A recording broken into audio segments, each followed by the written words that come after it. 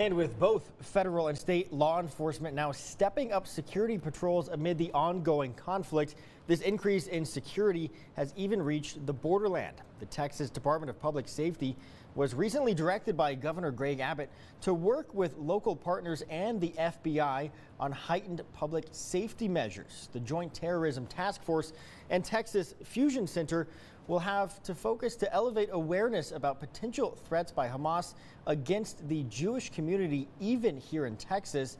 And regarding the safety measures the El Paso FBI field office will take, officials did release the following statement saying, quote, the FBI is aware of open source reports about calls for global action on Friday, October 13th that may lead to demonstrations in communities throughout the United States. FBI El Paso is working closely with our law enforcement partners in West Texas to share information and identify and disrupt any threats that may emerge. They go on to say, as always, we take seriously any tips or leads we receive regarding potential threats and investigate them rigorously to determine their credibility.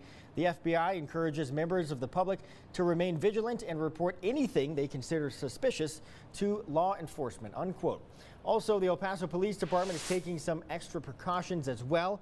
According to an email that was obtained by KTSM that was sent to police officers, they are now asking for volunteers for increased security and patrol at various locations. That does include both Jewish and Muslim centers.